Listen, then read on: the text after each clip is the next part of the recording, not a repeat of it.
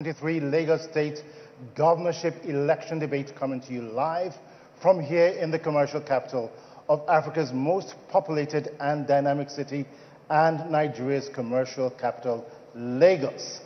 This much anticipated debate is brought to you courtesy of the Platform Nigeria, a non-profit and non-partisan organization whose sole remit for more than 15 years has been to showcase the best ideas for a better, more equitable, sustainable, greater, and most certainly a more prosperous Nigeria, a Nigeria of our dreams, a Nigeria we can all believe in, and a Nigeria we can all be proud of. My name is Victor Oladokun, and for the second time in 4 years, it really has been an honor to return as the moderator of this live debate broadcast on Channels TV and live streamed on the platforms of YouTube, Channels, and channelstv.com. On behalf of the Platform Nigeria, I'd like to thank our gubernatorial contestants for showing up and for participating in this debate. Now, just a few minutes ago, before we went live, the candidates participated in a ballot draw to decide the order in which they would answer the opening and the closing questions. They will answer both of those questions in that order, which you'll get to hear about as we get to those portions of the program. But first, a few quick highlights of some of the ground rules that the candidates have committed to. Number one, candidates will be limited to a maximum of 90 seconds each to respond to each question. With 30 seconds remaining, the timekeeper will provide an audible bell ring signifying the amount of time left to wrap up. No additional time will be allowed, and unfortunately, I have the responsibility of being the hard taskmaster. Second, the contestants will not be allowed the use of mobile phones or devices during the debate. And number three, the debate will be divided into 3 segments.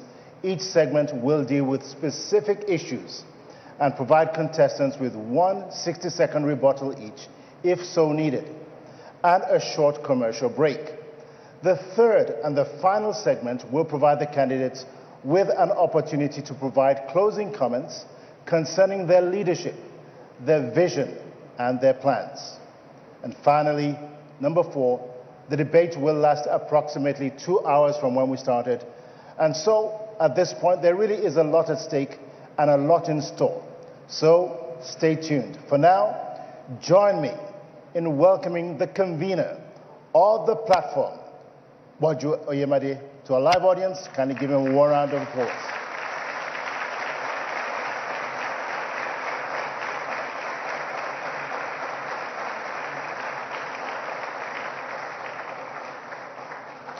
Thank you, Dr. Victor Oladokun. In opening the debate today, I just want to share a few thoughts for about 3 minutes as to why we as an organization have decided to hold debates among political candidates. Debates are important because they help develop critical thinking among the electorate. And the success of any democracy hinges on how educated and informed the electorates are. A Washington think tank, the National Democratic Institute, from their research findings, had this to say: debates have been found to be helpful because they address issues, not persons, religion, or ethnicity. This elevation within the consciousness of people is required for right leaders to be chosen, and most especially in our nation at this point in time. Debates also have been found to promote more political tolerance, lessening physical and verbal abuse among people. It promotes constructive dialogue and service to the people. Senator Bob Dole, the presidential candidate of the Republican Party in the United States in 1996, said, "Debates force us to think ahead." President Bill Clinton, former US president, said, "I am convinced the debates I went through made me a better president.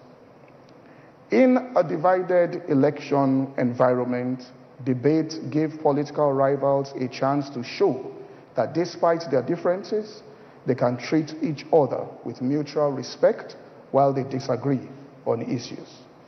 Finally, debates also provide a chance for a candidate to commit publicly to a peaceful election, including agreeing to accept election results and to use non-violent channels to resolve election disputes. This is why we chose to hold this debate, to reduce the influence of the things that divide us and to elevate the critical faculty in the electorate, through which the best leaders emerge. I'd like to thank all the political parties that agreed to attend this debate, and I'll also like to urge every one of us to keep the environment neutral so that we can listen to the ideas and the thoughts of the candidates. God bless you all.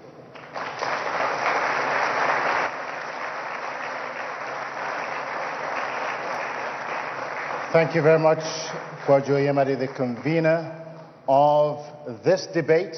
Thank you very much for those opening comments. This evening we begin the 2023 Lagos State Gubernatorial debates with our first question. A first question that deals head-on with the big elephant in the room, which we obviously cannot ignore, and that is insecurity in Lagos State. Just 2 days ago, armed thugs and supporters of a particular candidate were filmed in broad daylight firing weapons at supporters of another political party in Surulere. On account of this incident, which has already gone viral, Governor Sanwo-Olu's spokesperson announced yesterday that the governor would be pulling out of this debate, essentially because he does not intend to share the stage or the platform with a particular candidate on this stage tonight, whose supporters he alleges carried out the alarming attacks that have shocked all Nigerians. Now, while Governor Sanwo-Olu has decided not to participate in this much anticipated political debate and exchange of ideas, we would still like to welcome to the platform, in the alphabetical order of their respective parties, the following candidates. And as they come on stage, ladies and gentlemen, kindly give them a warm and a resounding round of applause. Representing the Labour Party, Gbadebo Rhodes Vivor.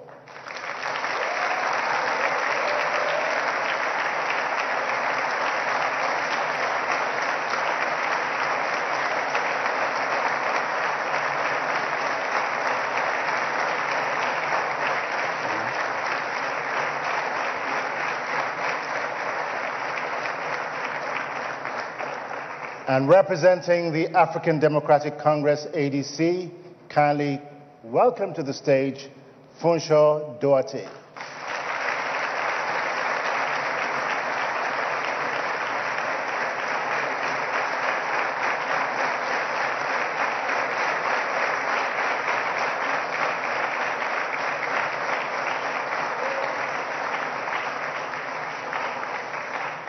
And last but certainly not the least, Abdul Aziz Olajide Jando Adediran, representing the People's Democratic Party, PDP.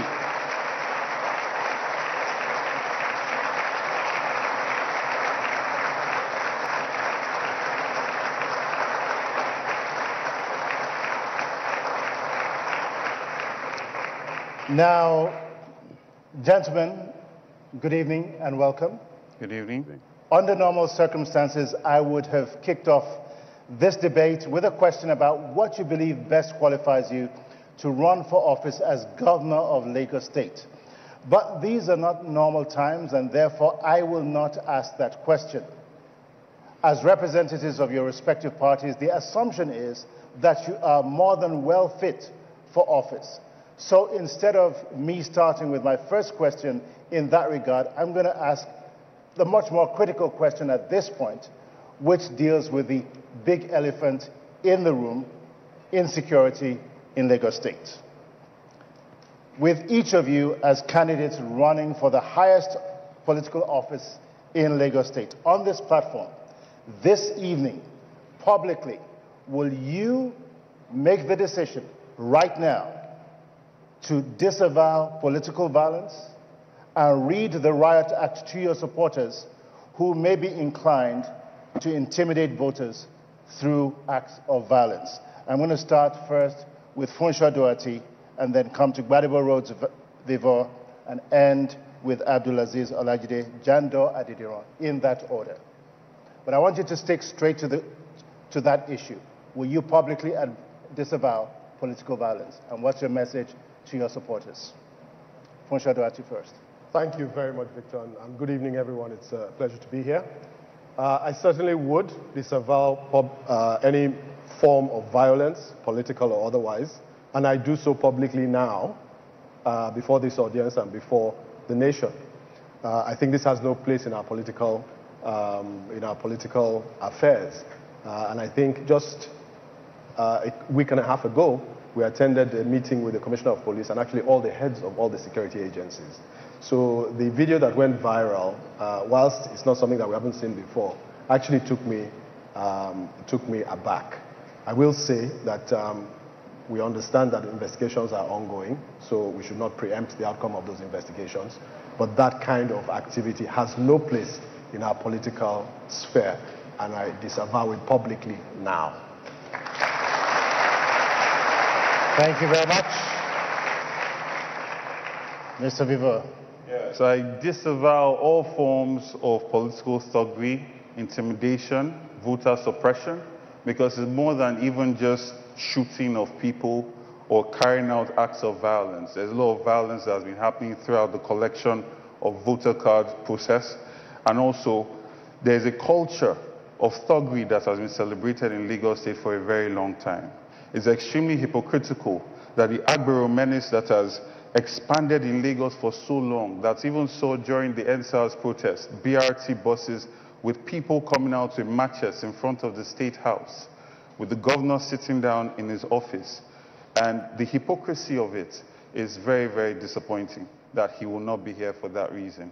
At the same time, it's important that we move forward in Lagos State in a civilized manner and restore Lagos State to the center of excellence in its politics and in its thinking that it always was. So I disavow all forms of political violence in Lagos State and in my campaign and with the Labour Party. Thank you very much. And to the man who seems to be in the center of this all, Mr. Abdulaziz Olajide Jando Adediran, what is your take on this? Well, first, unfortunately, the Chief Security Officer of the state is not here. I think you have been in the best position to tell us who the culprits were, really. As you can see, we've been at the center of this, of the attack since the beginning of electionary campaign in the state of Lagos. And we've done one thing to ensure that we carry along the security apparatus of the state to let them know what we face each time we go out. And it's been a pattern, especially against us. Event of 2 days ago was very, very unfortunate. I was there to campaign in Surulere, and I don't think I would have gone there to shoot the people I went to campaign to. But in their usual manner, they have to really upturn this and try to play a victim card. But the people of Lagos do know, and they're ready to do the needful. So for me and my supporters, we're going to ensure that we'll continue with our electionary campaign as peaceful as possible, and we won't do any form of violence. And I just need to be clear here, you're going to put out a strong message to your supporters in this regard. I'm saying it again and again. It is never our pattern, and we will ensure that nobody in our campaign team is found wanting. Gentlemen, thank you very much for your response, and this is really critical. We must have an election, and we must have free and fair elections in the midst of peace and with the electorate being safe. So thank you very much for these assurances, and the electorate of Lagos State will be holding you accountable in this regard. So I'm going to ask the next question, which is also linked to security, and I'm going to start with Mr. Dediran first. I'd like you to take up first, and that's with regards to the need to curb insecurity in Lagos in general, including a clampdown, a very clear clampdown on gangsters who continually terrorize law-abiding citizens. What's your concrete plan for meaningfully rehabilitating area boys who are often convenient tools in the hands of politicians, as well as prosecute rogue policemen who kill, maim, and brutalize innocent Lagosians? The first question to you. Okay, quick one. You've used the word tools in the hands of, the governing party as we speak. No, I didn't say the government. I didn't say the governing party. But that's the fact. No, I didn't say the government. I didn't say the governing party. So I'm saying that as a matter of fact. Unfortunately, that is what we have. But again, in our own case, I've said it over and over again, I can also convert them to be tools, but positive one for that matter, especially the ones that we handed our motor parks to in the name of garages. And you observe that wherever there is traffic on that corridor, you see people going to rob people within that corridor. So I will say to whoever is in charge of any garage that the day I see anybody robbing anybody in this corridor, that's the day I'm going to take the garage away from you. You will see that they will secure that garage because they're making money in that garage. They don't want to lose that. So that's one tool you can convert them to. Again, we need to do what we call community, intelligentsia community policing. If we don't do that, because we rely on information to decide what is happening where, and you take a decision as a state security officer of the state, buy people's trust. Let them know that if we give you information, you will get it. A governor was in this state before is lying to say you can reach out to me. The moment they know they can reach out to you and you are going to work on it, you see the citizen will have that confidence to reach out to you and you do the needful. So we'll go we'll go to preventive as against running after them when it's happening. So with right information at the right time, we can move in. Aside doing procurement and just buying guns every time to say this is what we want to do. It's about time we buy the trust of the citizen of Lagos and say, let us do this together. And I'm sure we'll cop security from that. Information is key. Again, thank you very much. And to our remaining candidates, I still want us to focus a little bit here on what we need to do to rehabilitate young men and women. We're going to talk about the youth later on, but what can we do to rehabilitate young men and women who are tools in the hands of politicians, and what must we do to bring the full weight of the law to prosecute policemen who, again, take the law into their hands, as was done recently in a very, very well publicized case? I'm going to go next to Mr. Vivo for your response. Okay. Youth unemployment is a menace in Lagos State, and an idle mind is the devil's workshop. So you have a situation where I've engaged youth every time I come out and they are like, yeah, I'm doing all that voice. And as soon as I ask them, if I create jobs, if I create a job for you, would you engage with it? Because there generally is an idea that these people are lazy and they don't want to do anything. And all of that voice making changes.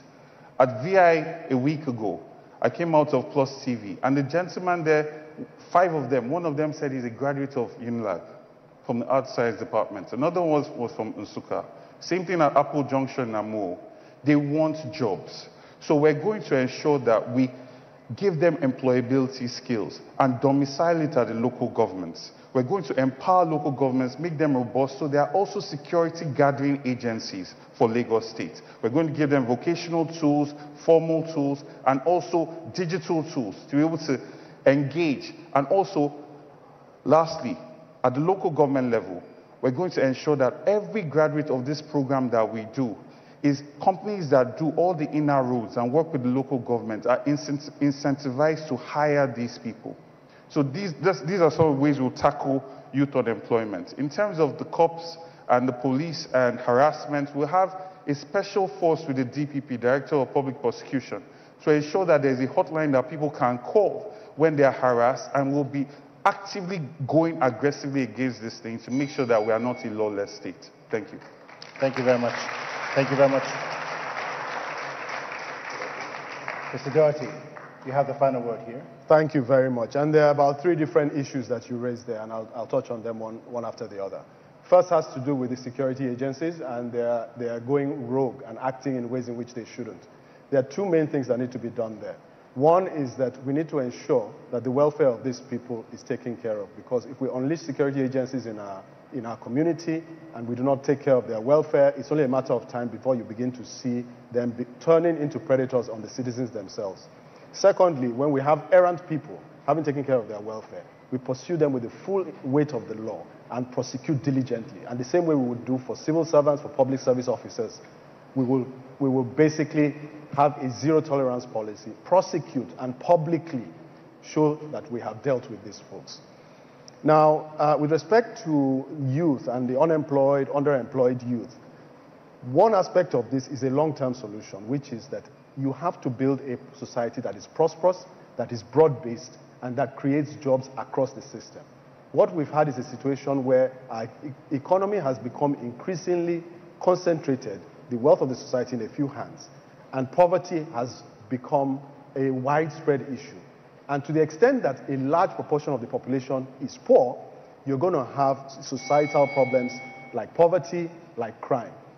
Finally, what I will touch on here is to say that there is an element of state sponsoring in what is going on here.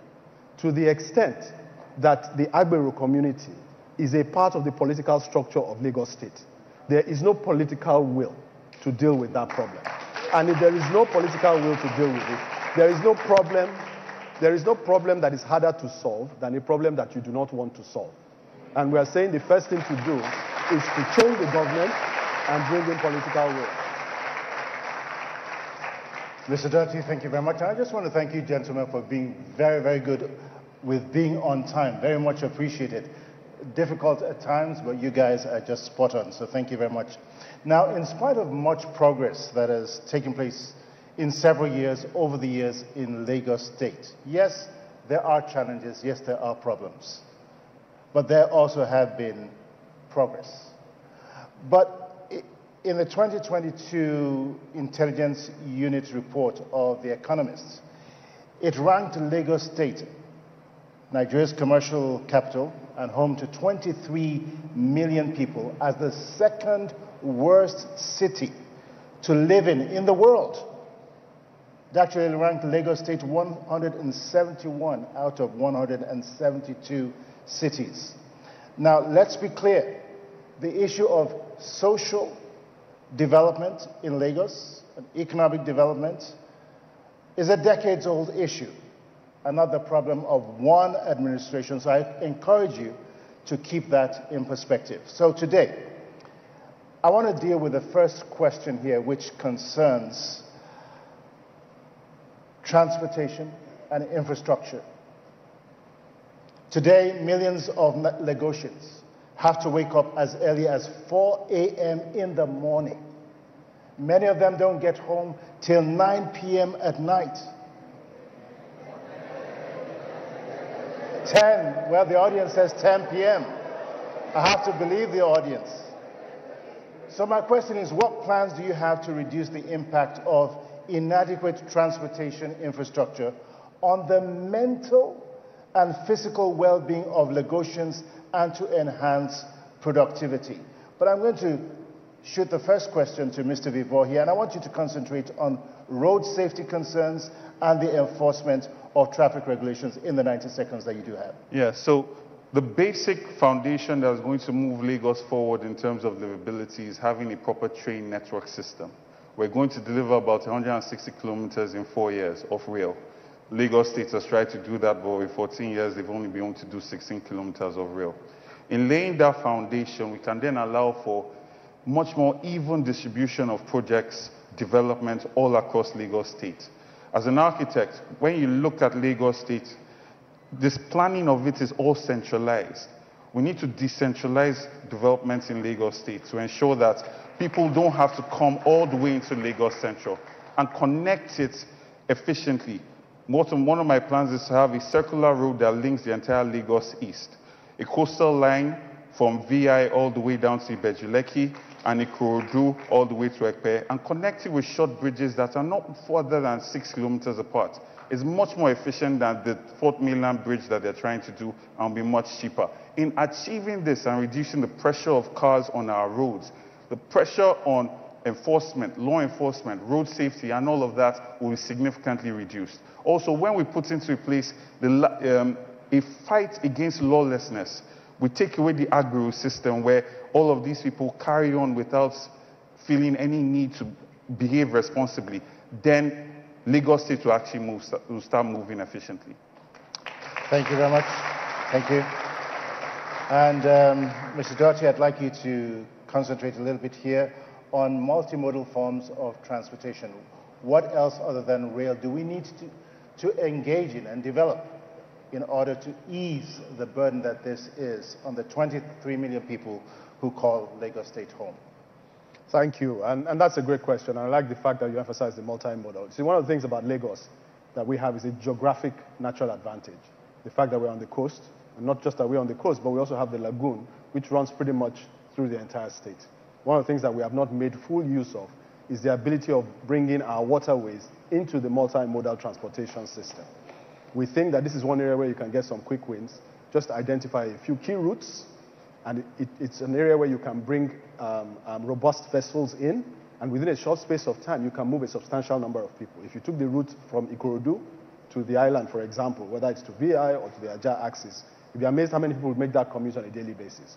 If government put in a robust alternative in there, you would see a whole lot of change. If you combine that with rail, where I agree also with Badebo on this issue of rail and the fact that it's taken us 14 years to deliver something, which, by the way, has been commissioned, but is not operational yet, so we have not delivered it. There's a whole range of things that we need to do there. But before I run out of time, I just want to say that the multimodal concept, which we must pursue and deliver in a short period of time, is just one aspect of the problem.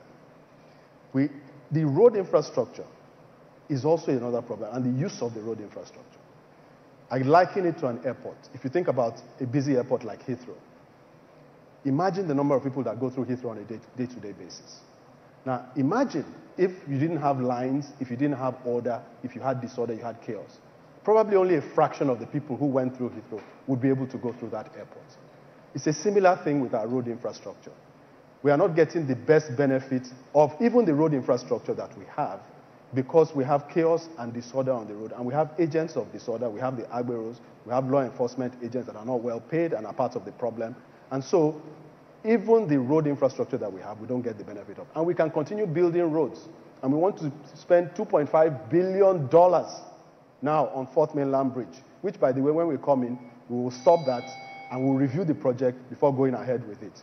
But we need to do more with getting order on our roads. Thank you very much. And to Mr. Didiron, just a few hours ago, actually as I was preparing to come on the platform, there was a news flash about a container truck that lost control and killed, I believe, 9 pedestrians in the process. The issue of rogue, again, container trucks, congestions with regards to trailers is a major problem in Lagos State. What's your idea about how we can decongest this? We've been talking about decongesting the roads, whether it's Apapa, whether it's other axes, for well over 40 years in Lagos State, but yet nothing has happened. What do you intend to do? Okay, quickly I will speak about what we can do in the interim before going to what we call a lasting solution. But the first thing is, can we identify flashpoints? Now I'm speaking to where you have bottlenecks in Lagos State. We know where they are. Oshodi, Yanopaja, all of these axes. But I'll pick one. In some of these areas, it doesn't require infrastructural renewal to start with. It requires government will.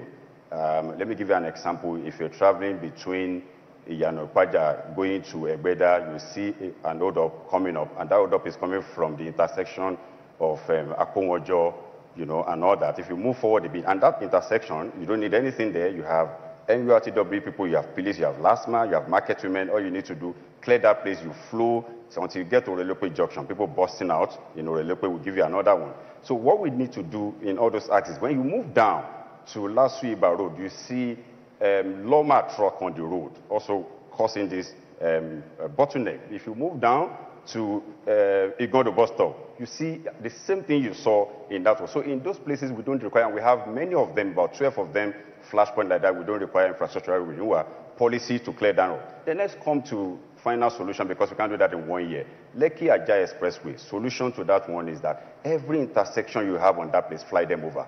We have what it takes to fly them over. If you fly them over, you see the travel time between VI and Ekpe will be smooth.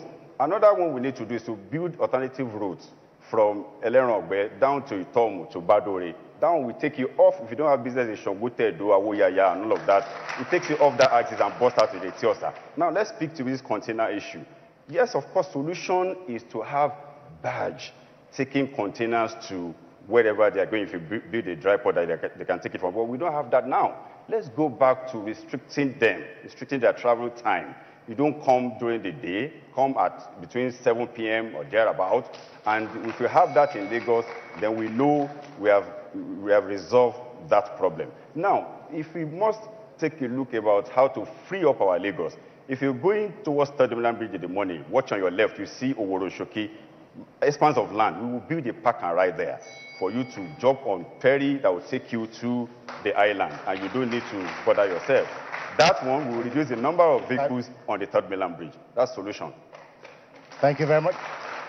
Thank you very much, gentlemen, for all of this. Greatly appreciated. Mr. Vivot, I'd like to talk to you about road safety concerns and the enforcement of traffic regulations. Yeah. Your thoughts?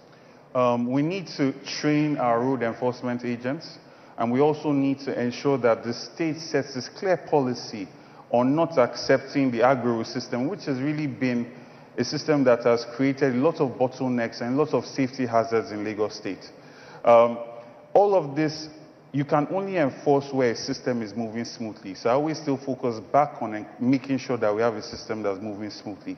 We're also going to have digital surveillance all across the state so that we can enforce with evidence. It's not just hearsay anymore. So the enforcement officers that do not step up to their responsibilities can actually be held accountable, and we can hold them to account with evidence. So that's one of the things we're going to do. Another thing that I want to touch on is the fact that transportation system that we're doing in terms of rail must take into account moving cargo. The fact that we're moving so many containers on the road is damaging our roads, and is creating very low life expectancy for the roads we have, and also leading to accidents like what happened today. So we must ensure that our rail development, like the one that's currently on from the ports to Ebutemeta, must be focused on. We must focus on using rail to move people and cargo. Thank you very much, gentlemen. Again, we want to deal with some of the hot button issues that affect us here in Lagos State. And my next question concerns education. Now, 3 countries globally, India, Nigeria, and Pakistan, have the highest numbers of out-of-school children. In Nigeria, the numbers are an estimated 15 million, 15 million, of which 2 million of them, according to statistics, are in Lagos State. So my first question goes to Mr. Doherty in this regard. Last year, Lagos introduced history as a subject after several decades of not being on the curriculum. As a historian myself, I would say that's a step in the right direction, because if we cannot learn from history, we'll always make the mistakes of history. In a world of dynamic change, what other elements do you think we need to add to our educational curriculum to help create the workforce of today and of the future? Thank you. It's a great question. So one of the things that we obviously need to do is to review our curriculum. And this is something that we will do within the first 100 days of coming into office. We need to be sure that our system is producing graduates from our system that are fit for purpose, fit for our economy, but also enable us to compete in a global context, which is the world in which we live. We also think that our educational system, in Lagos particularly, needs to be broadened, and the range of vocational and technical options needs to be further broadened. If you think about an economy like Lagos, it's been a commercial capital for centuries.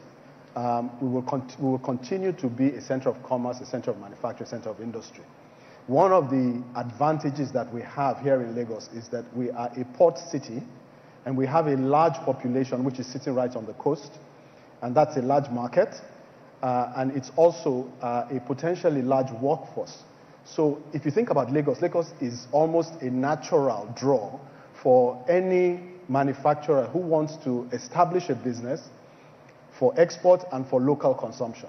And what we need to do is to ensure that our educational system is producing graduates that can give them the skilled workers that they need for those businesses. And that's going to be a core element of our overall strategy. So expanding the range of vocational options. If you look at the number of children in schools in Lagos today, you have probably just north of 1 million in public schools.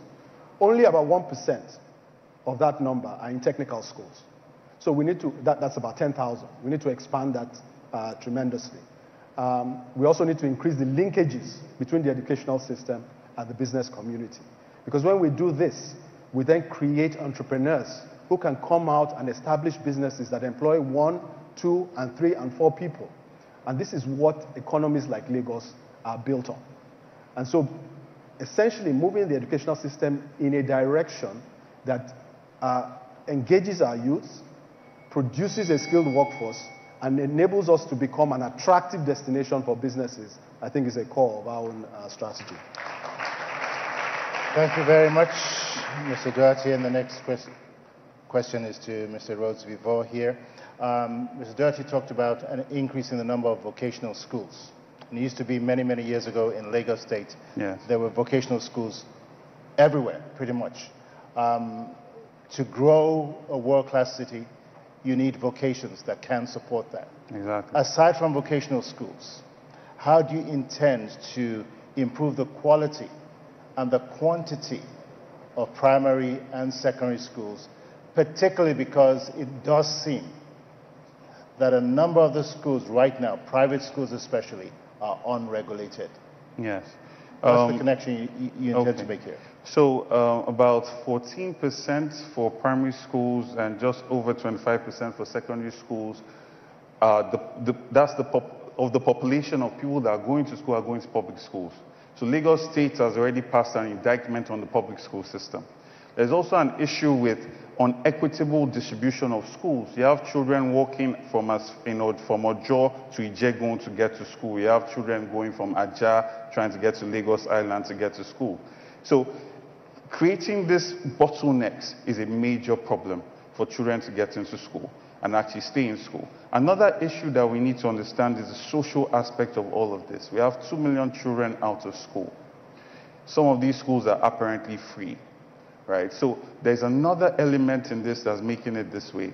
One of them, for instance, is what is the welfare and mental state of the primary caregivers, their mothers, who are supposed to wake up in the morning and get them ready to go to school? Who is collecting data on that? And this is why we need a strong, robust local government system that will gather all this data and step in when help is needed by the primary caregiver. That is one. The second issue that we have is you have an education system where the quality of education that you're getting in there does not give you any skills that you can actually use in life. There's a lot of cramming. So for us, what we're going to do as a government is improve employability skills. Vocational skills is one, but also ensure we have after-school programs to give children practical application of knowledge that they have. We also look at this curriculum again. There are some children in Lagos State that are still learning that Mungo Park discovered the River Niger when their ancestors had been bathing there when the Europeans were living in caves. So we need to look at our education system and ensure that they have skills that can actually allow them to earn a decent living and make them productive members of society. Another thing that we're going to look at with education is to ensure that in every application, especially with digital, you know about ChatGPT now, AI, we need to start infusing digital technology into our education so we don't get too far left behind. It's extremely important that at every primary school they have access to computers and digital technology. Thank you very much, Mr. Rhodes-Vivour. And we will come to the space of digital technology and the whole ecosystem in the third segment of our program, but very good point there. I'm going to come to Mr. Olajide Jando Adediran. You've heard the numbers, 2 million.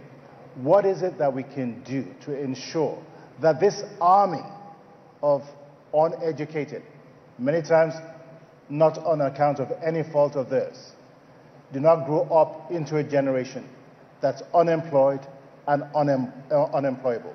Practical solutions. Your thoughts?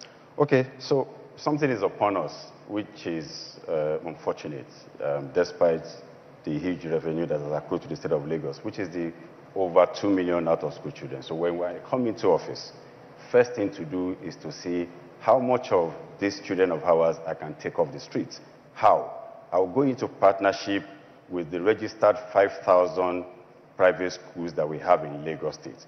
First, I have to call a meeting and seek for their assistance. Say, you know what, I have some of our children out of school. I want to see how many of them I can spread across your school. I'll give them uniform, give them learning aids, give them anything in exchange for incentives or tax holiday, as the case may be. That would achieve something for us. Secondly, I have to also go into partnership with churches and mosques, and I say, you know what, you have your space that you're not using between the school hours. I have some of my children. Can I take them here? I'll get them somebody who will take care of them, teach them what they need to do between that time, pending when I'll then embark on aggressive infrastructural renewal of classrooms across the board and all of that. So if we do this, it will first reduce the number of out-of-school children we have in Lagos without spending fortune to that one. That's number one. I have visited 193 wards in 245 wards of Lagos. Everywhere I go to is a story of we have no PhD, it's a story of we have no primary school, it's a story of we have no secondary school, it's a story of we have no teachers. And in Lagos State, we have this law that President Muhammad Buhari approved and signed into law, 65 years of age for retirement age for teachers and 40 years in service. Lagos State government is the only government or hasn't implemented that. When I come, I will not only implement that, I will bring back those that have retired within that space to come back so that we can have more people within the system. And so where we don't have teachers, we then have people to send there and people to also mentor the new one that we're going to take. So in terms of curriculum, we're discussing that it's about time we speak to even WAEC and say, you know what, we have situation in our country today. Everybody, all of our sisters, after university education, they go to learn tailoring and all. Can we have this in school so that they don't waste another time in learning these things so that we can take it up with it? Well, gentlemen, this brings us to the end of part one of the debate, and I want to thank you for your civility and civil engagement and your responses. We're going to take a short commercial break, and when we come back, we'll hear more from the men and the candidates who intend to become the next governor of Lagos State. Stay with us. Lagos State Gubernatorial Debate 2023, live from Lagos, happening now.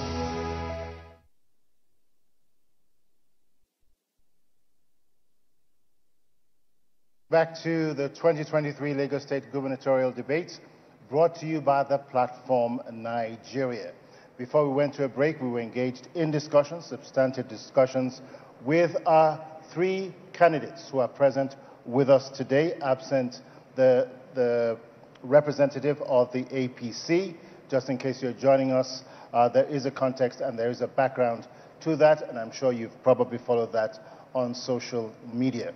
But I want to move our conversation along here and deal again with another niggling problem that Lagosians have had to deal with pretty much for decades.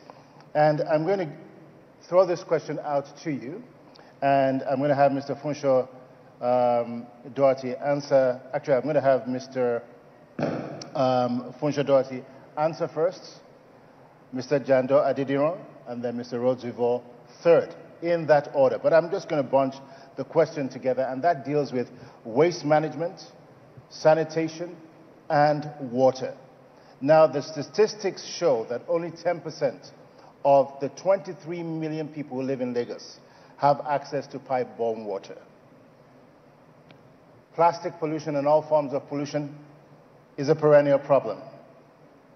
Waste management and recycling is still not where it should be. What do you gentlemen intends to do. In the order that I asked earlier, please provide us with a response. Thank you. And these are two critical areas. And when you think about a city like Lagos with, between 20 and 30 million people, depending on, who you ask and which census, think about the amount of water that is needed. If you think about the amount of waste that is generated on a daily basis in a city like Lagos, it's incredible. It's not a trivial challenge. One of the things that we have said is that a big part of the problem that we face today is that waste management is an area that is looked at as a place to award patronage contracts. All right? And so essentially what you have is a situation where it's a place where money for the boys, it's not really about merit, it's not really about who can do the job right, and it's not about policing and ensuring that the folks who are contracted to do this work are doing it in the way in which they should.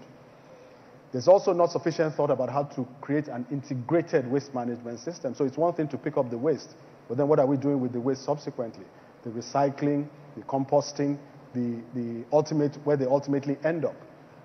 We think also things like waste to power is something that should be explored in a city like Lagos. If you think about Lagos, we have a waste problem on the one hand, we have a power problem on the other.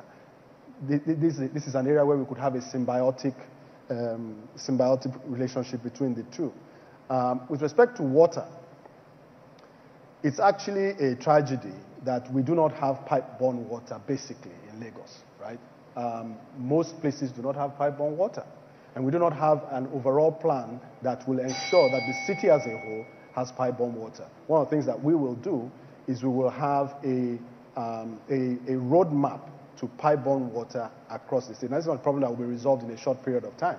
So we start off perhaps with neighborhoods, with places that will be served, perhaps with boreholes and so on. But ultimately, we want to get to a situation for a mega city like Lagos where there is pipe-borne water across the state. Thank you very much. Okay,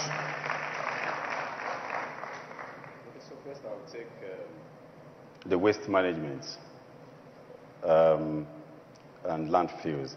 Unfortunately, we've been on this over and over again, and we've not found solution. I listened to the man that ran away when he had an interview saying that he had a solution to landfills, but a particular company wants him to do a PPA before they can take up, that in Lagos for waste to wealth or to energy. I see no reason why we shouldn't do that. If you are giving me a solution to my problem, I'll give you a PPA so that you can come bring a solution. If I don't give you a PPA, of course, I'll still purchase the power anyway from anywhere. So, and again, this will give employment to my people. So I will take on that solution so that we'll first address this issue of landfills. Then on waste management, I think we can't have a government to do that. We have to engage the PSP and PSP in truth, not just PSP of political leaders and accolades, taking this thing. On pipe-borne water, it's unfortunate.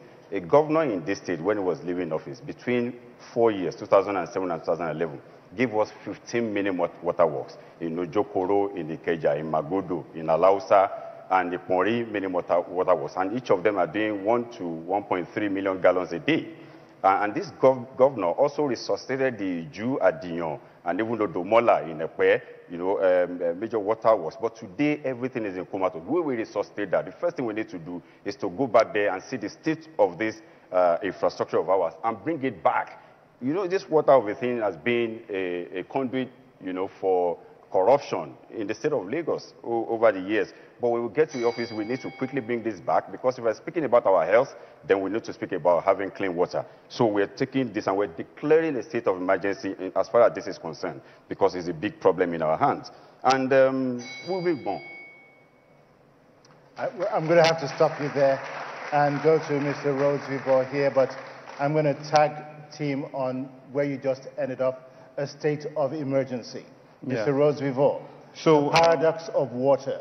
Yes, I'll start with water. An abundance of water in flooding. Sorry, say that again, please. There's a paradox of water in Lagos State. Yes, we're surrounded We have an by water. abundance with floods, Yes. and we have very little to drink. Your solution?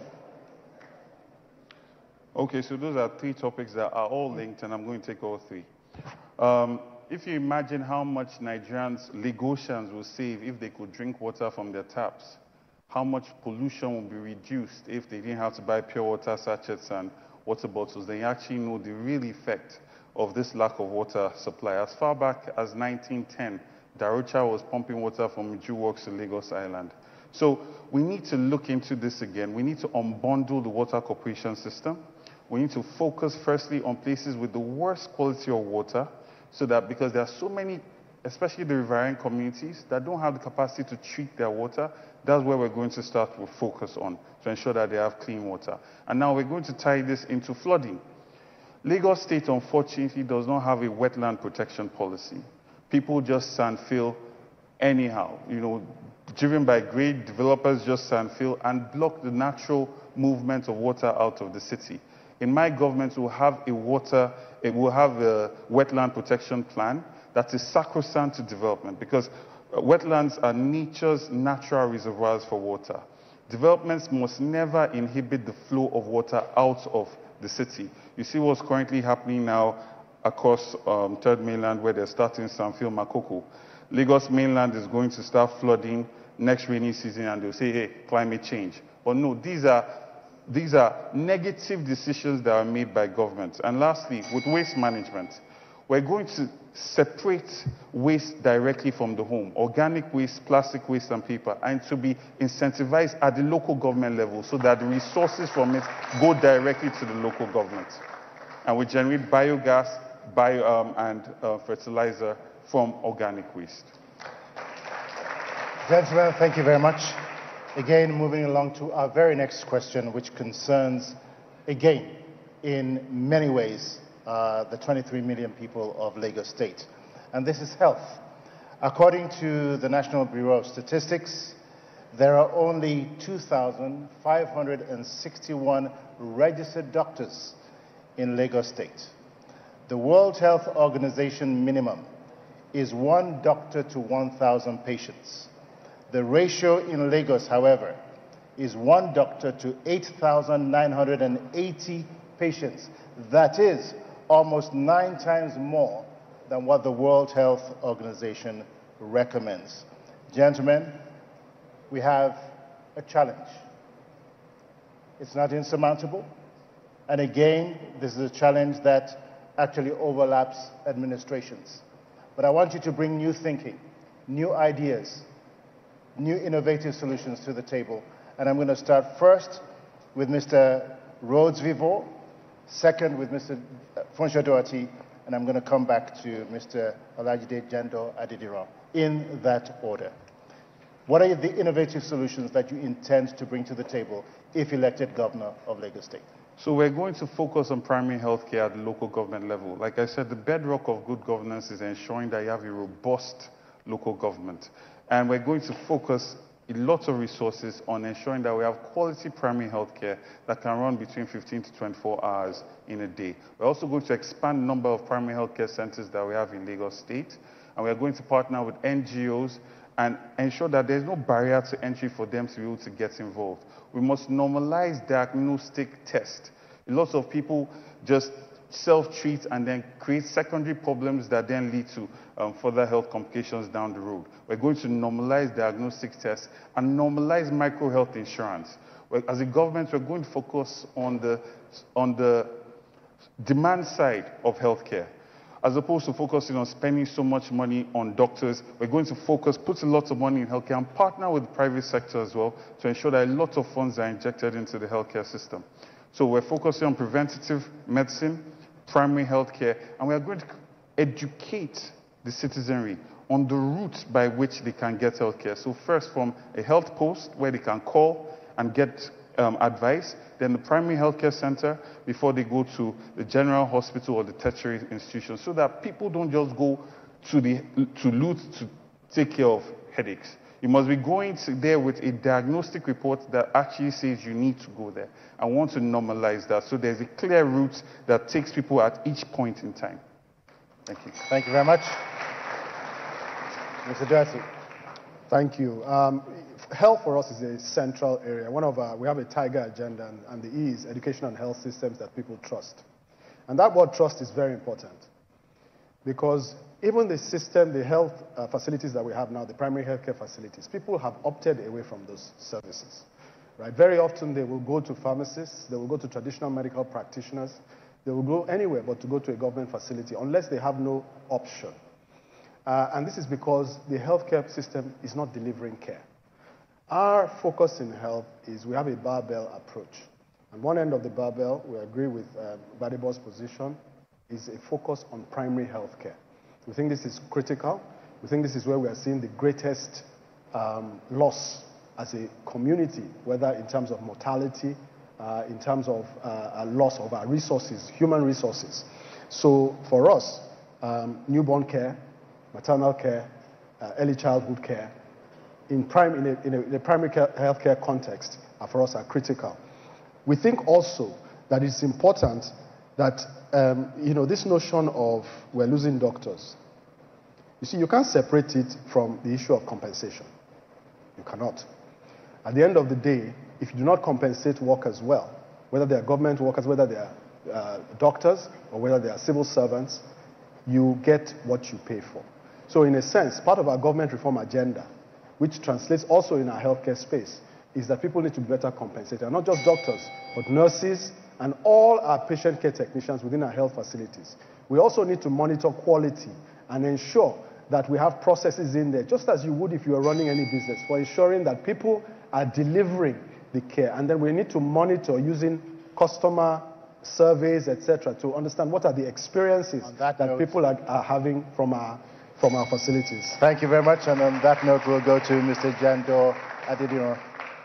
Okay, so first, on shortage of doctors, I think brain drain is not only on the issue of health, it's everywhere. And the only way to address that is to make sure you have a competitive wage and conducive working environments across the globe. But there is a problem that we have, even beyond the primary health center. I'm coming to the primary health center, but even at the level of tertiary and secondary, you see when you get to any general hospital in Lagos today, what you're faced with is no bed space for you to go into. But I think my government, what we are going to do first is to ensure that we automate all health institutions in Lagos, both private and public. Automation in the sense that you do not send any patient to general hospital until, of course, you know there's the best place for you to put that person. If there's no space, keep my patients in your hospital, be managing it until we have a space. And in the interim, what we can also do is to ensure that we have a makeshift wards, just like we have during COVID, in the premises of this general hospital so that we can take on our people when they come there. I've been to 193 wards out of the 245 wards in Lagos State, and I can tell you we have 106 of these wards with no PHC. Now, government of Lagos, of the man that ran away, will tell you that they have 370-something. And I can tell you that number is only on paper. I have been to all the places. There is nothing there. And I can assure you that. But if he hasn't been there, he wouldn't know. Okay?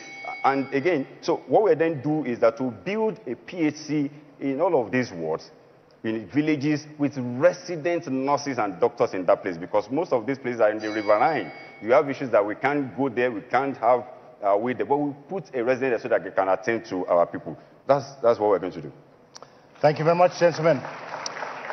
Again, I would like to fast-track us a little bit here and deal with another issue, again, that has been perennial pretty much for decades, and that is the issue of inadequate housing in Lagos State.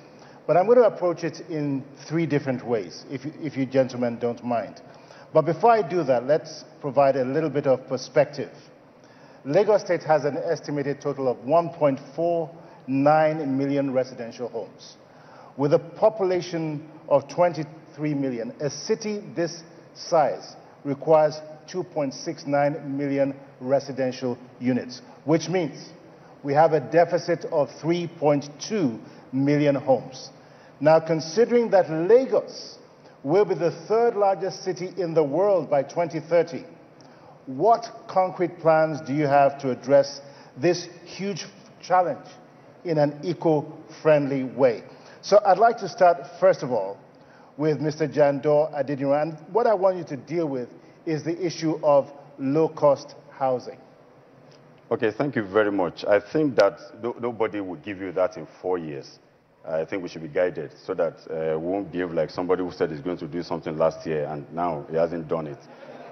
it will be so difficult for you to bridge that gap in 4 years. But the first thing we are going to do is to look at the situation that we have found ourselves. In this state of Lagos, we have what they call Lagos homes, built by a governor, you understand? And those homes are still there, not occupied. And I'm aware that only 30% of Lagos workforce are catered for in the housing allowance of a thing. So I'm going to make sure that that houses are occupied by my own workers first, and take the money from their salary in their housing so that we can allocate it, because they're lying fallows. What they do with it now is to dash one theater art practitioner who is this and all that. We need people who will use it and do that. So to stop taking this thing from them. Secondly, we will embark on low housing scheme is in our blueprint, because the cost of land is the only thing that is different. The amount of money you will use in building, aside from piling in Ekuyi, is the same amount you buy blocks and cement in Ebeda and Akomojo. So what we're going to do, we're going into partnership with the private sector. I have the land. I give you the land. We're going to JV. Give me building of this nature here. And I can invite people in the informal sector to also plug into that. Because if we talk about this deficit, it's everybody, not just people in the formal sector. And also use that to migrate those in the informal sector into formal, so that I can bring them into my tax nets. That's it. Thank you very much. And with that background and that context, Mr. Doherty, the enforcement of rental laws.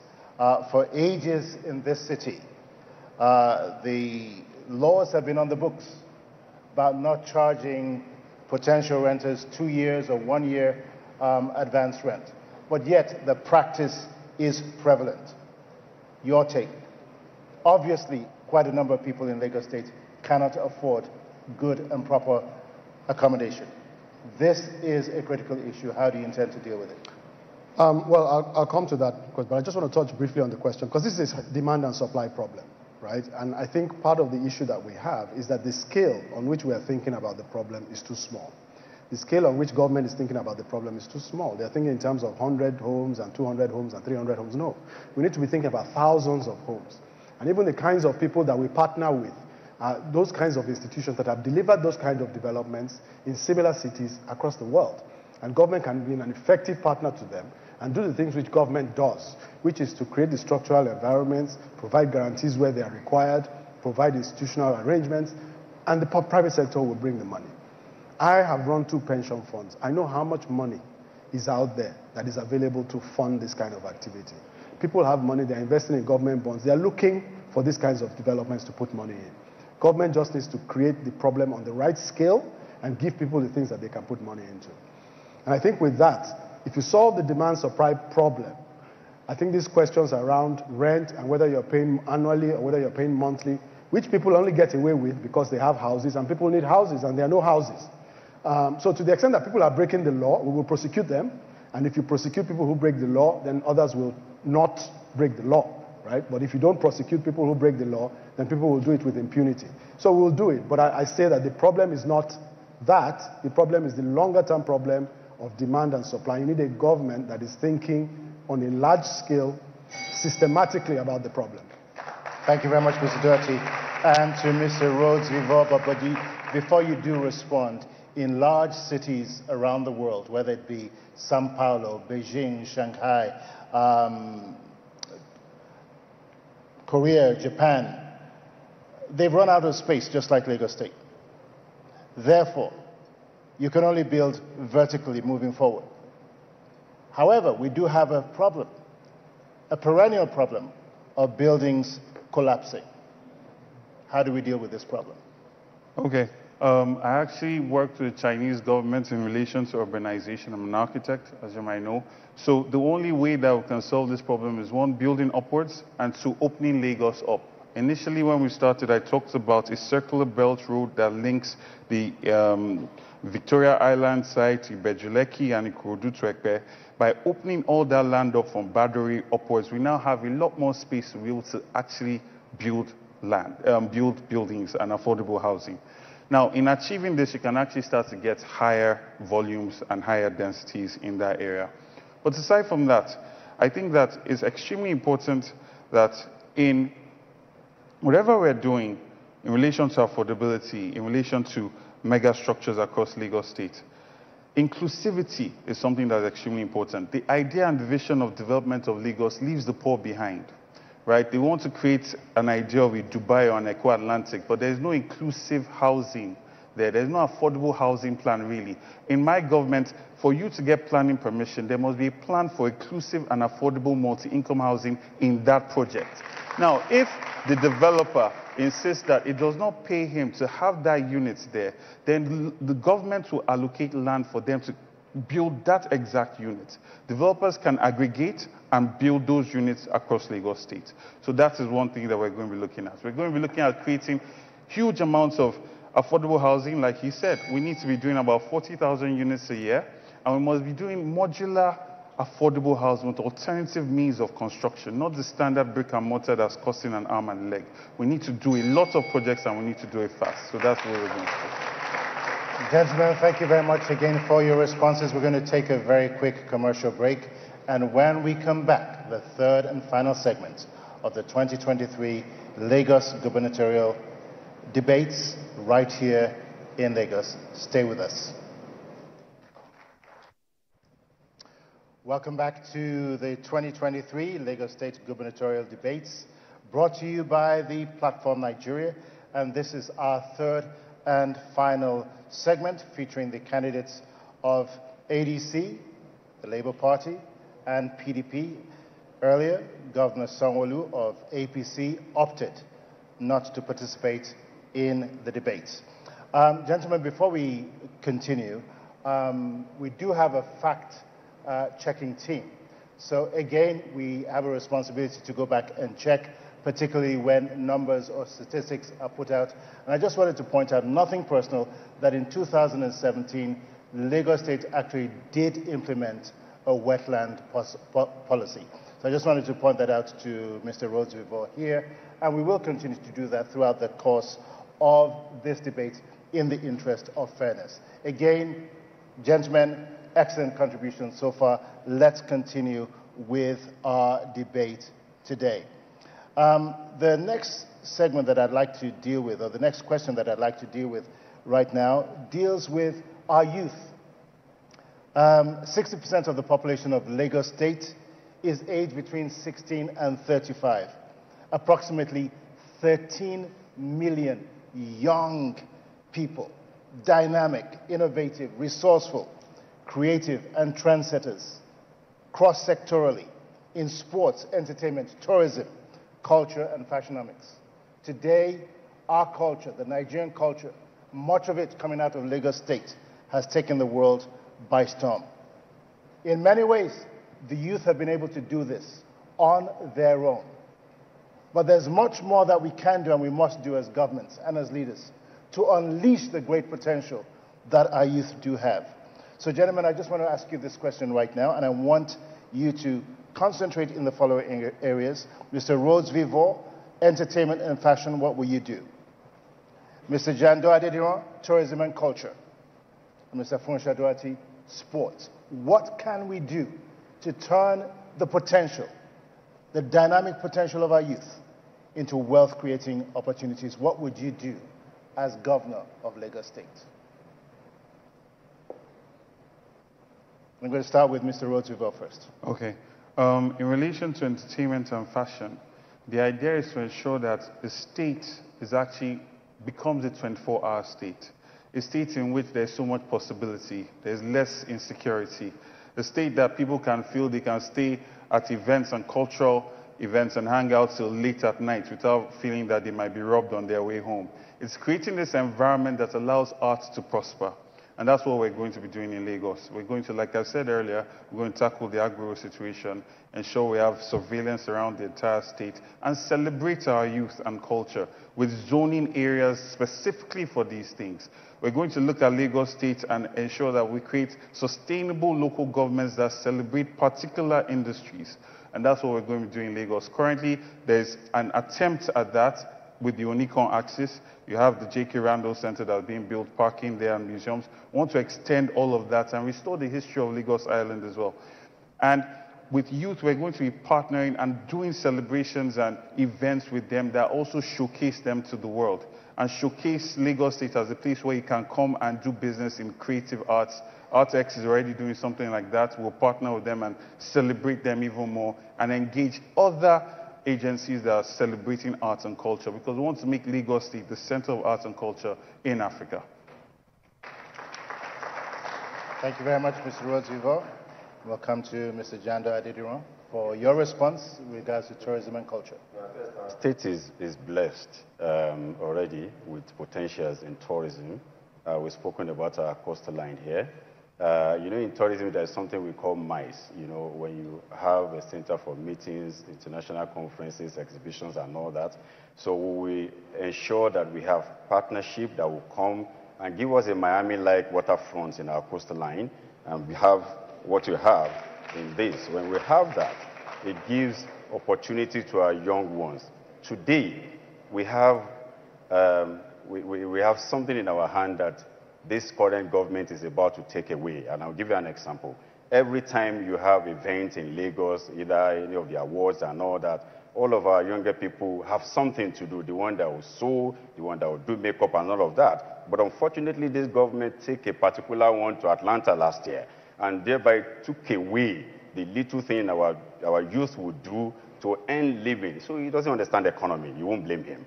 And by so doing, what we should have to give this. So we're going to make sure that we preserve the little that we have.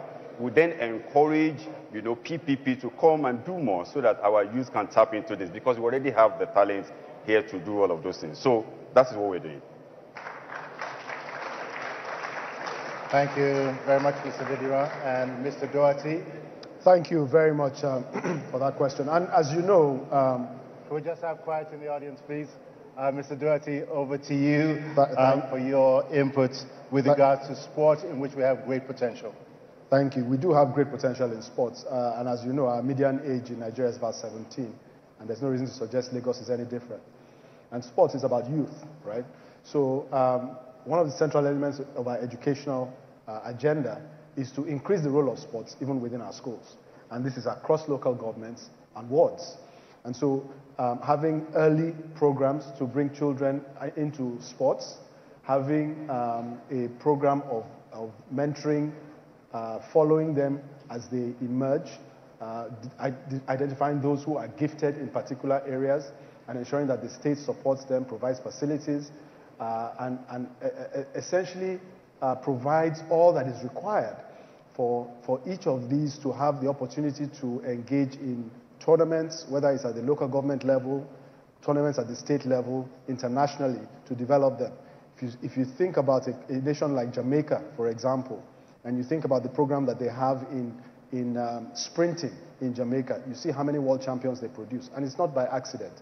It's because they have a program that is designed from the ground up, where they bring those kids up through the system. And we can do this in Lagos, and we will do it not just for kids who are in formal school, but it also creates the opportunity to bring back those that have fallen out of the school system and give them something to come back to and have a means of using the gifts that they have and then expressing themselves and becoming a resource for the state.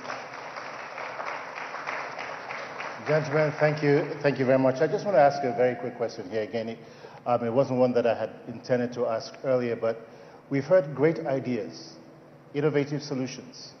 And this tends to be the case in pretty much every debate. However, implementation tends to be a challenge.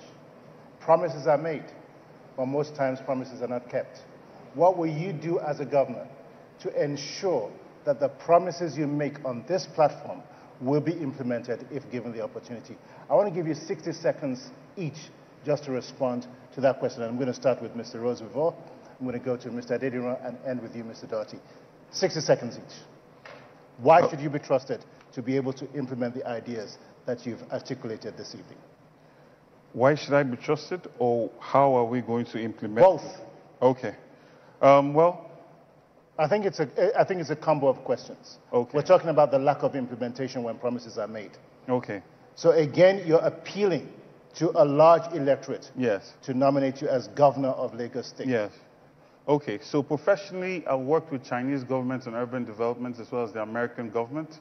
When I returned to Nigeria, I got into affordable housing using alternative means of housing to be able to deliver housing at 40 to 50% less than the standard building. When I decided I wanted to go into politics, I went back to school to get a master's in research and public policy, making me a public policy expert. In my life as a citizen, I've engaged the government on agriculture policy, on history in the curriculum, on education policy. And then as a politician, I've run at the local government level, at the senatorial level, and there's a consistency in opposing the lack of merit and lack of quality governance that we have in Lagos State over a period of time, and a desire to build the best capacity to serve Lagos in the most excellent way that I can. And I've demonstrated this all across from my thesis at MIT, where we tackled waste management, to use a communal-based waste management system to actually solve the waste problems, which I got a distinction for. There's a consistency in my trajectory all the way up to here. In other words, what you are saying, Mr. Rotivo, is that you're a man of your word. I'm sorry, I didn't hear you. I said, in other words, what you're saying is that you're a man of your word. Yes, I am. All right. So we'll go to Mr. Adediran here. 60 seconds. Why is it that we make all of these great promises and many times we fall short? I think what will you do to make a difference? I think there is only one problem in the state of Lagos that is confronting implementation of any policies or whatever promises anybody has made. And that problem is the monopoly that we have. Because every other person that has occupied that office up until now always require a second level approval before they can get things work. So that monopoly is what we are breaking. We will break it. And if we break it, we'll then have an independent governor whose word will be his bond. Just like I'm saying now, because I wasn't railroaded into this, unlike my friend that ran away. We had conviction to do this, and we're here to break free Lagos. And we believe we will do that. If we do that, then Lagos implementation will be a problem. My word, we will implement every policy that we have promised here. That's why I keep saying, no, we can't do something in 4 years. This is what we can do, and we will do them. And we will do it together with Lagosians. Thank you very much, Mr. Jandor. Mr. Doherty, over to you. Thank you very much. 60 seconds. Thank you very much. It's a great question, and I think that what people should do is to go back and look at people's track records. I think people do not show up on this stage without a track record. I have 30 years in the private sector. I have run 3 companies as CEO, 2 of which are national companies, with national as to scope, offices, staff, customers, assets in the hundreds of billions. People have entrusted me as a fiduciary for most of my career. You can go back and verify. Ask people about me, what have I done? Look, what is most lacking in government is character. It's not people standing up on this stage and saying, I think this should be done, or I think that should be done, I think that should be done. It's who's going to get into that governor's office. Sit down on that seat. Be a principal, not an agent. Be a principal, not an agent. Somebody who has stood up to authority, who has stood up even to superior authority and said, no, I know you are the boss, but I think that is wrong. You need somebody who has the character of leadership. I have had character of leadership from early childhood. I think on that note, head boy in my primary school. And on that note, I have been leading. People have elected me. Mr. Doherty, we do have to. Their own leader. We do have to. Thank you very much for your respective contributions. One of the things that was really evident in the last debate 4 years ago and even here is that Lagos State is not short of ideas and not short of men and women with great intellect. The fact of the matter is that regardless of who wins, the capacity and the resources are there to collectively make a difference and make Lagos State the envy of the world in the future. I wish you gentlemen all the very best. We're coming to a close in just a few minutes, but I want us to deal with the issue of digital access and digital economies. The fact of the matter is that the cities of the world or the cities of the future will be smart cities. So I just want to ask you here, what are your plans with regards to the digital ecosystem to use that, again, to exponentially create opportunities and create wealth for the people of Lagos State? I'm going to start with Mr. Jando Adediran first, go to Mr. Funsho Duarte, and end with Mr. Rhodes Vivor. Over to you, sir. I think it's about time to take advantage of the new monetary policy of the Central Bank of Nigeria by ensuring that we have our young people engaged in what you call fintech training and give a startup.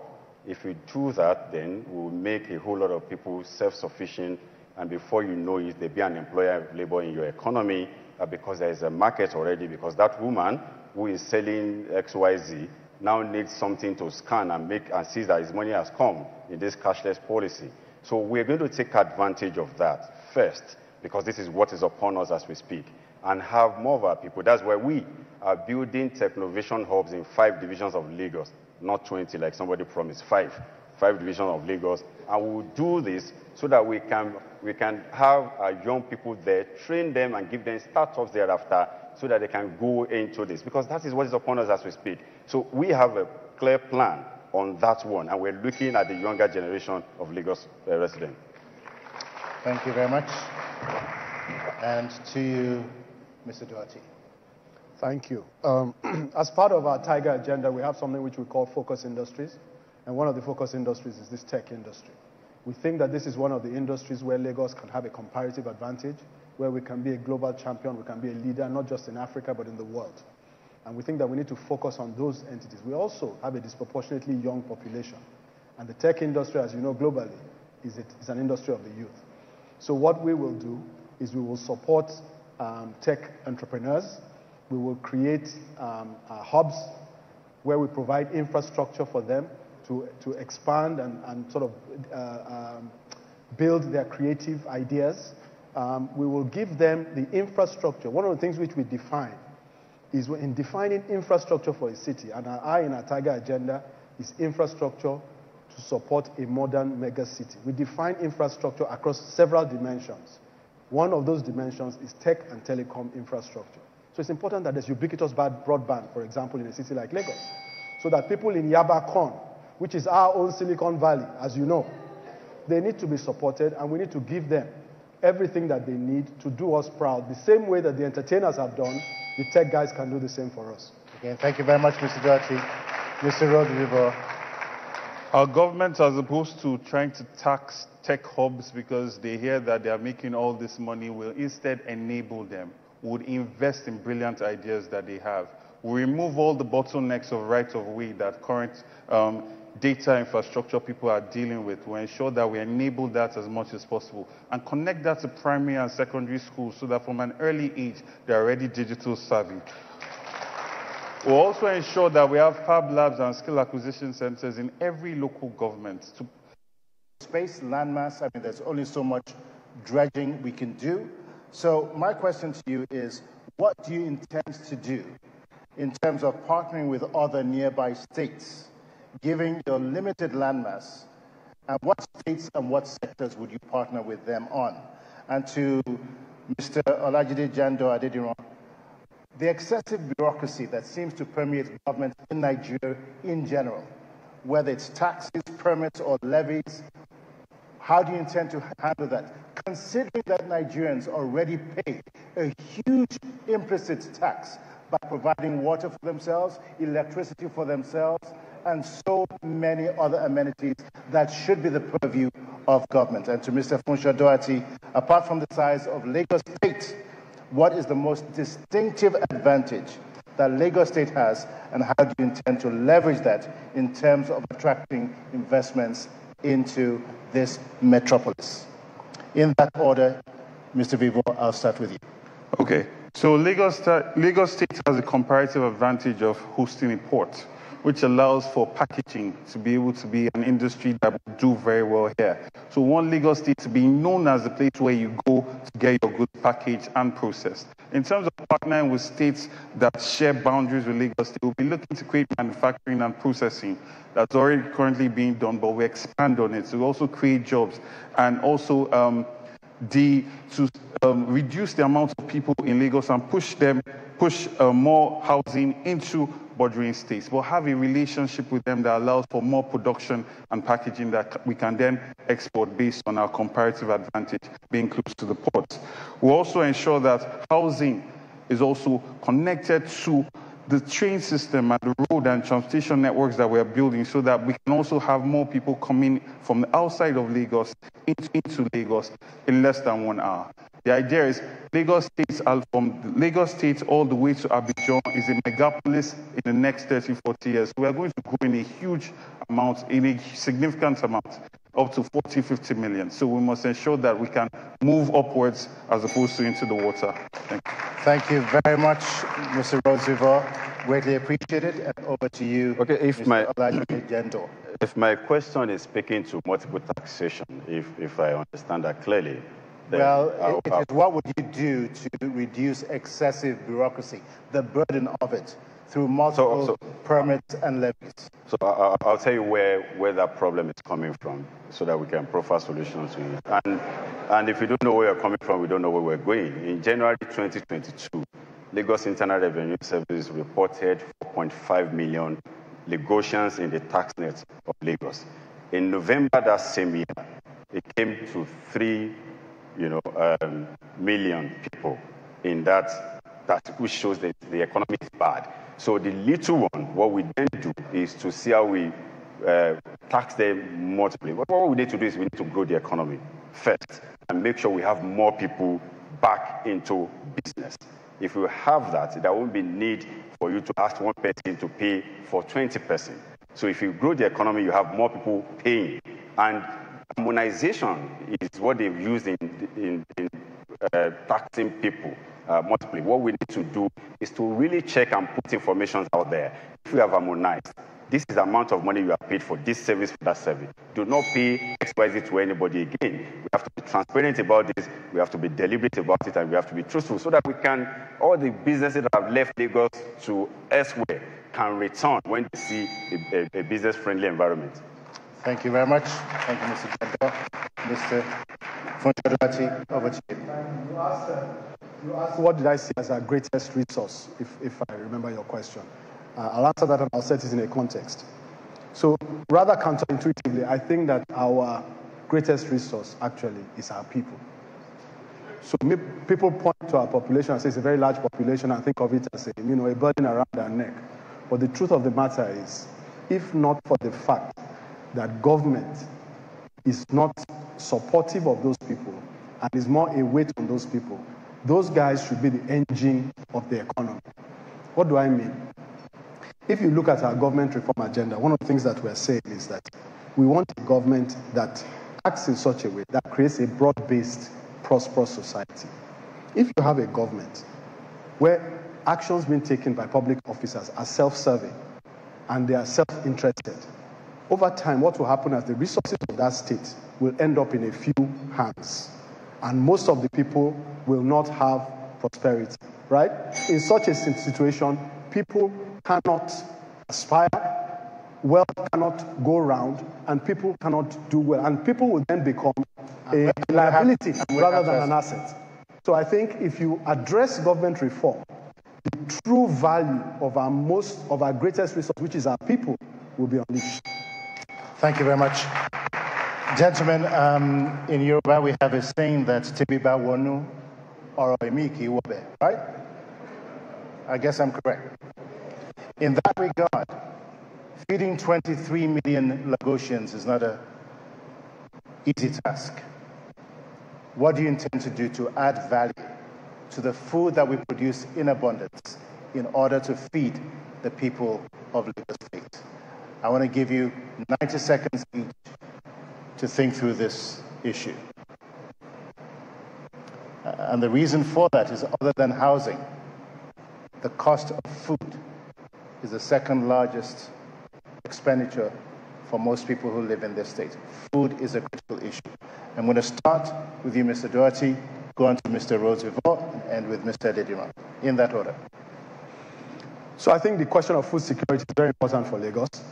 I think it's something that Lagos has to address, not just as Lagos, but I think as part of a regional strategy. Some of the things we said earlier about how do we work with our neighbors to create a food security strategy for Lagos. I think this is one area where we can have that regional cooperation.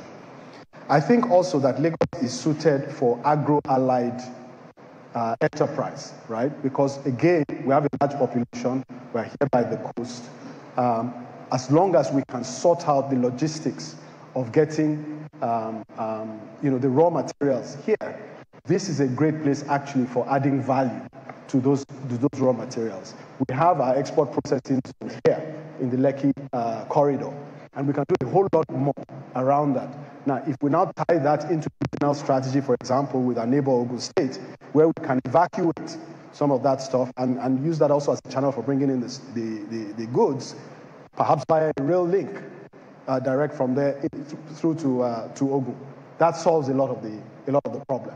So I think that this is just an area where government needs to think more creatively. And by the way, the fact that we're Lagos does not mean we have no place where people can farm. We have some, and we should support them. We should not ignore the agro industry within Lagos, because we have people who are working hard, farming every day. I was talking with a gentleman the other day who has a farm in INEC, and he's doing good work and has been running a successful business for many years. So even within our state, we must have our own food security policy that supports farmers within our state, whilst looking at a regional strategy and a port strategy as well. Thank you very much, Mr. Duarte. Mr. Roosevelt, over to you. So I'm going to agree with him and talk about the regional strategy. You have mangoes, oranges rotting in Benue, and we're importing concentrates in Lagos. We need to have a regional agreement that allows for processing and invest in these things. Cold storage is another important factor. In most markets, you have 60 to 70% of tomatoes that are rot in the market, as well as a lot of organic goods. We're going to have cold storage in all our markets and operate it like a bank system. You take your goods, when you sell and you're done, you come back and get some more. So that in that whole process, the food is being stored properly and is not wasted away. In that, you're increasing the potential income by a significant amount. Secondly, 40% of the cost of goods, food goods, is tied into logistics and transportation. And this is also tied into bad roads and the whole process of bringing things in to Lagos State. It costs much more to get something from the ports to Ikorodu than it costs to bring it from China to Lagos. This is something that we need to look at in relation to the agri-rules and the system in Lagos State that creates all these multiple taxes on logistics and transportation. In doing this and having effective good roads, we reduce the cost of transportation, and that will also tie into a reduction in cost of commodities. Thank you very much, Mr. Roosevelt. Mr. David, over to you. Okay, so for me, I'm just going to go, I won't go far. I will stay with my neighbors in Ogun State, in Oyo State, and we do some sort of partnership. I've told them, you know what, I have water in what we call aquaculture. I can build hubs for seafood industry. Then you have land. We can go into partnership, and you give me every other thing that grows from land. Then we do that. I create hub. We build infrastructure to connect both. So we have what we call some sort of partnership as far as food security is concerned. I do know that currently we have a farm settlement in Itoiki. I actually don't know the state of that farm settlement now, because it appears our friend that ran away really do not have anything to show for his 4 years. So we will revisit that place and see the state of Itoiki farm settlement and see how we can resuscitate it. But more importantly, we are focusing on what we have, which is our water, and building what we call going into aquaculture, build hubs for food, seafood industry, and create employment. From there, we have more food to eat. Thank you very much.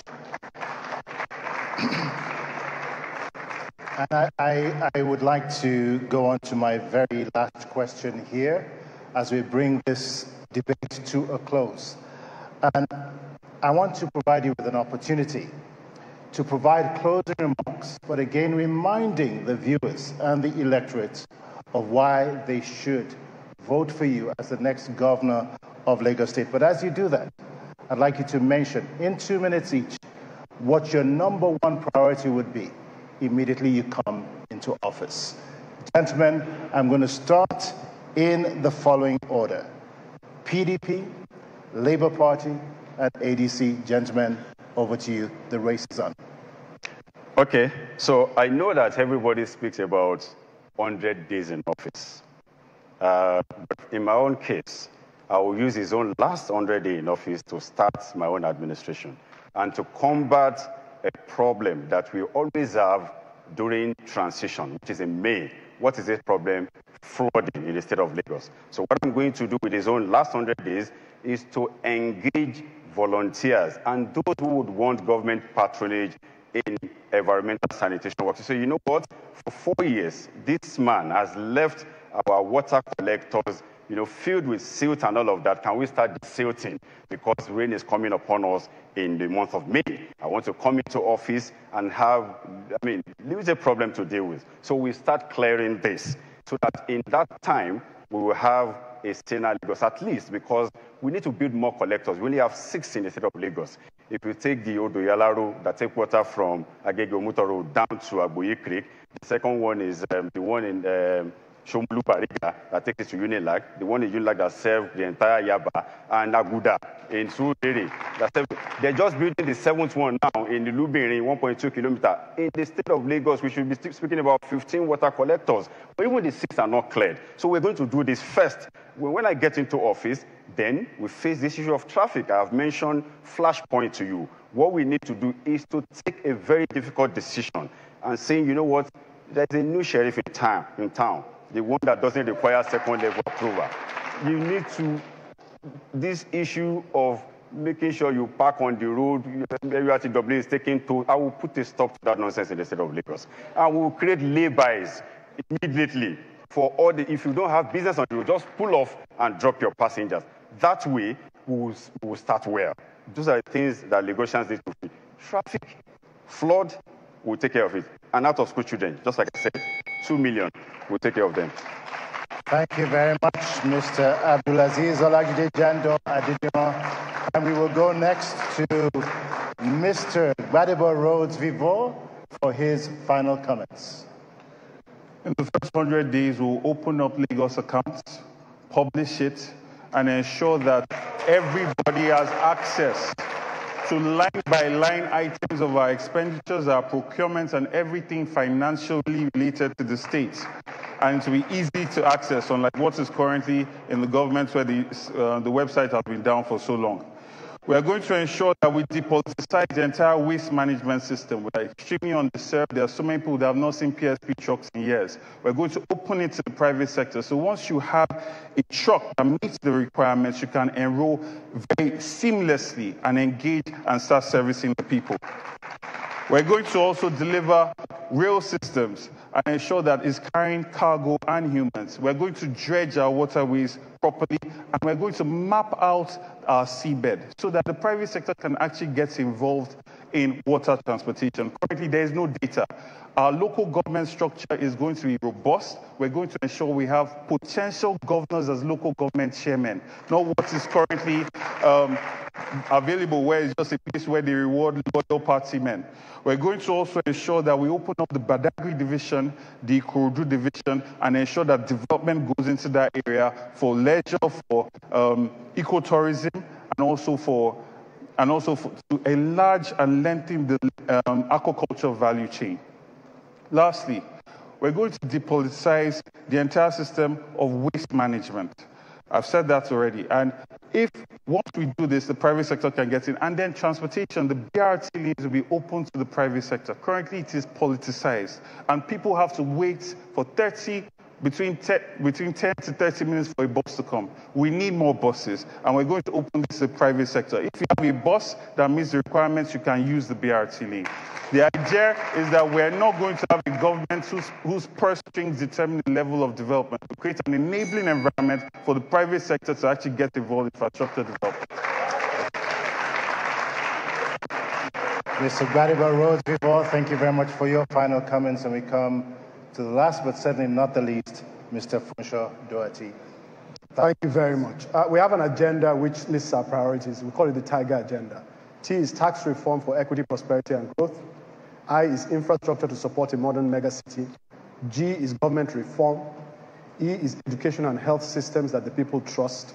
And R is rule of law and public order. With respect to our first 100 days, some of the things that you can expect to see and I'm standing on this stage saying them now, and put me in mind of them. We'll declare a state of emergency on the roads, flashpoints that my friend has talked about, tow trucks, rapid intervention mechanisms. We'll ban, as part of our Agberu solution problem, we will ban the collection of tax levies on the highways. We will ban it. We will review the tax and levies that are collected in general. We will launch a review of the 4th mainland bridge.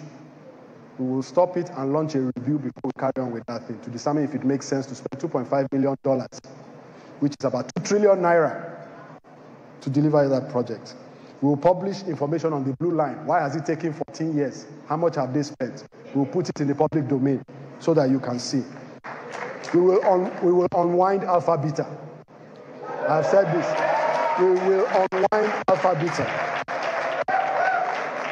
We will begin a public sector compensation survey. We'll raise their compensation as part of a program to get it to a reasonable compensation, not just saying we increase by 10% or 15%.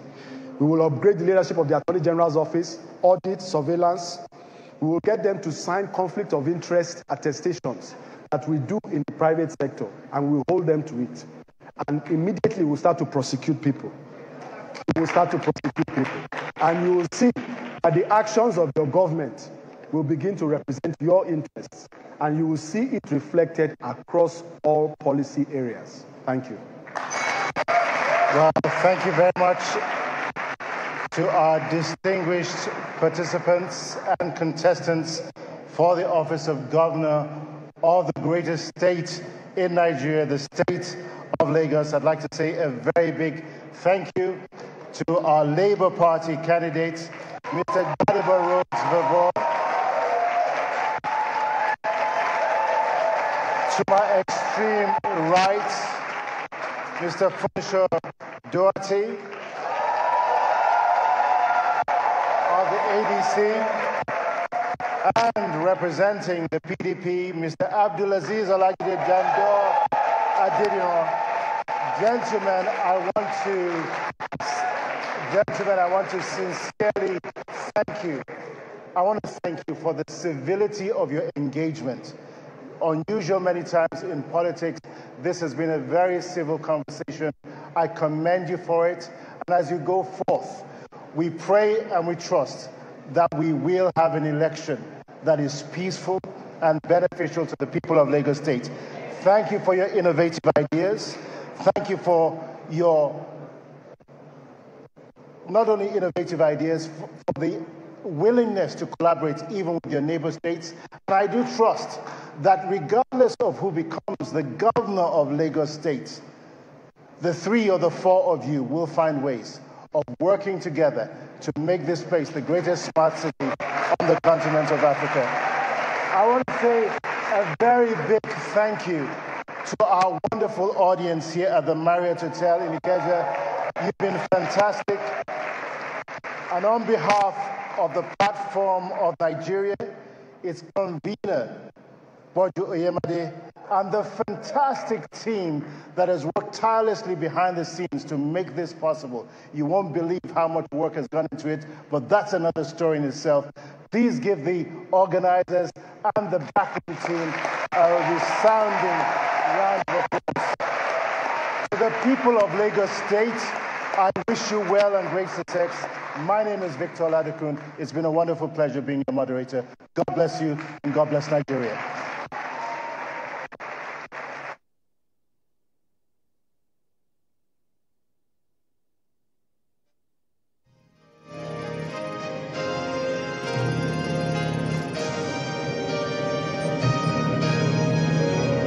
You've been watching a live Channels television event.